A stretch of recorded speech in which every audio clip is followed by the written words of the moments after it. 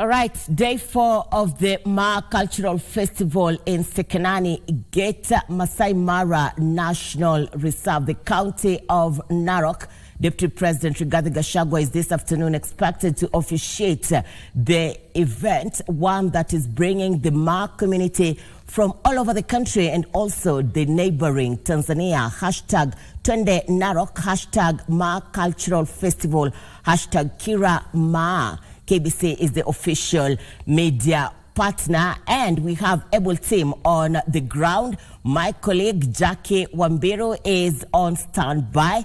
Jackie, day 4 of the Maa Cultural Festival. How are you?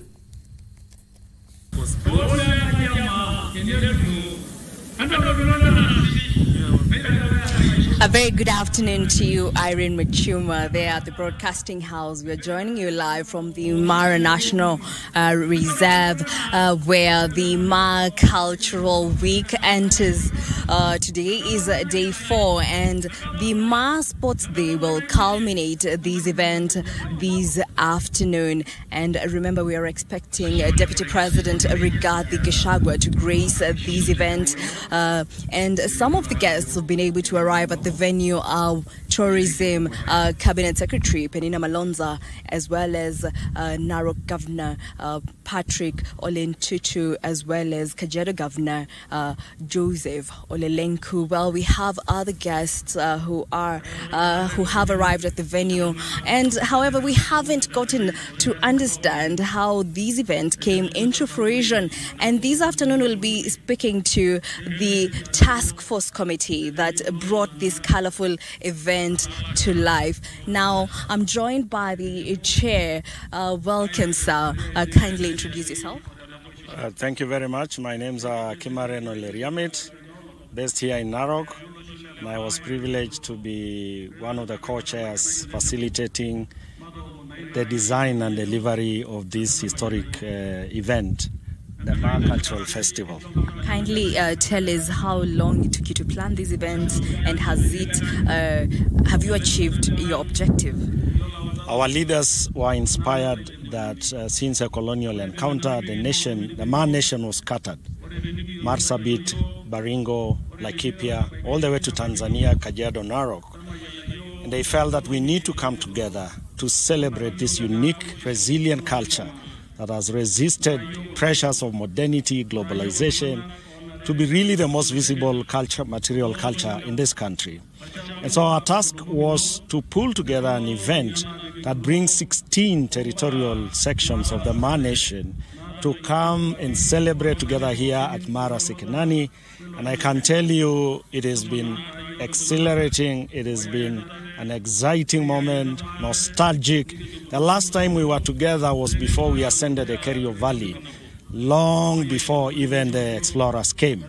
And so, but the culture is amazing, the similarities, the nuances are amazing, and it's been very refreshing, even seeing the leadership of this country, Kenyans, flowing in, the president acknowledging how this culture has been deeply connected to conservation, the conservation landscape of Masai Mara, the Amboseli returning back to the Kajiado County.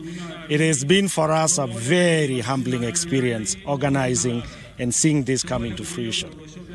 Very well. Now we'll speak to the co-chair, and we've seen that in this event we've been able to economically empower women, men, but let's talk about the women.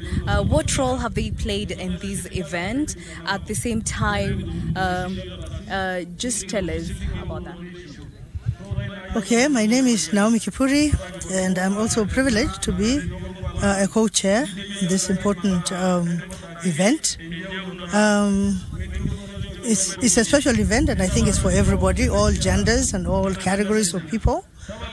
Women specifically are fundamental to the culture in the sense that it's women who transmit culture to their children. The very fundamental part of culture is language, and it is women who teach the children their language, which carries the rest of the culture. So they have played a significant role here. children haven't been much, have not played a critical role here yet, because it's been very difficult to carry children, to monitor their movements. But as it is, women have played a critical role. And for this particular occasion, they've also been allowed to sell their items, their artifacts, their beadwork, which is very elaborate. So they have brought their items and they're selling them, and everybody has enjoyed interacting with all of them. What is your message to the Maa community as well as other communities, especially looking at this event? The Maa community find this an exciting process. First of all, it is women who started the process in the 2001, 2002. They held a cultural festival and actually managed to bring 800 people to Bomas of Kenya in 2002. And it is the idea of bringing Maa communities together in unity so that they can share this special language and culture, and to celebrate it and to share with the rest of Kenyans who, because of colonial experiences, have not been able to maintain their own. So we are celebrating with all Kenyans and asking all Kenyans to celebrate with us our special nuances of our culture. Very well. Kenyans being urged to celebrate their cultures. Well, we shall be bringing you live every occurrence at this Maa Cultural event as it culminates. Remember, we're waiting for Deputy President Rigathi Gachagua to make his way to the venue. And remember, the Tourism Cabinet Secretary Penina Malonza has just made her way to the venue. We'll be bringing you live the developments from the venue. From Masai Mara National Reserve, my name is Jackie Wambiru. Back to you. Thank you, Jackie.